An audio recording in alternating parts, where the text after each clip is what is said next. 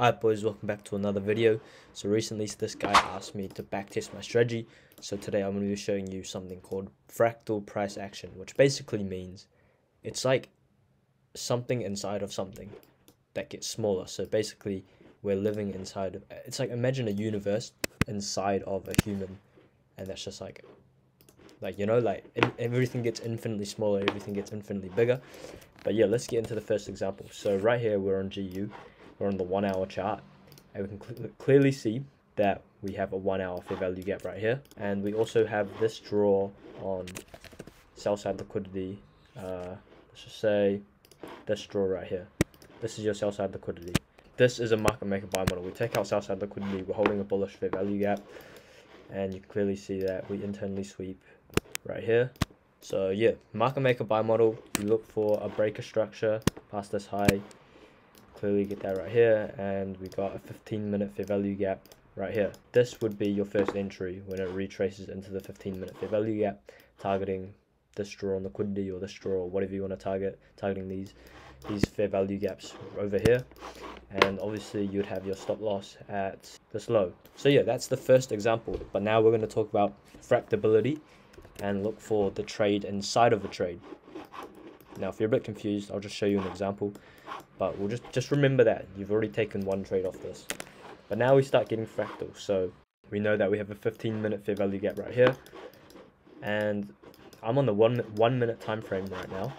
And if we look at this model, what do we have right here? We're holding a 15-minute fair value gap, and we've just taken out more sell side liquidity, as well as we've internally taken out this low and this low. But we have an original market maker buy model where we took out liquidity, internally swept, holding a fair value gap. Then we have another market maker buy model on a smaller time frame, holding this 15-minute fair value gap, taking out this level of sell side. We get displacement past this high right here. This high gets displaced past with this big rally up. Price then retraces into these 1 minute fair value gaps right here. And you could also say that this is a breaker block. So we have a silver bullet inside of a market maker buy model, and then that's your second position. So if we scaled into the smaller time frames, we'd have a fractal entry, giving us two very good trades using the concepts of fractability. I don't even know if that's fucking English or if that's even a word, but basically we have one bias, an original bias, which is the market maker buy model on a higher time frame, and then we scale down into the smaller time frame, we've got another market maker buy model. Fractability. There are infinite amounts of models / setups that can go on any time frame inside of models, and these are my favorite type of trades to take when you have a higher time frame bias and then you have a smaller time frame bias as well. That's what I think gives you a really high probability trade, because as you can see right here, when we scroll into the smaller time frame bias, as soon as we come into this confluence, it goes straight up. There's literally zero drawdown after we fill this. So it's going to give you super precise, super tight stop loss entries to give you good risk reward. You're getting a 3 risk reward off that. And this one you're probably getting a 2.8. But yeah, that's how I use fractal price action to find the most precise entries possible. And as you can see, it rallies all the way up there. That's one example of fractal price action. Let's get into the second example now.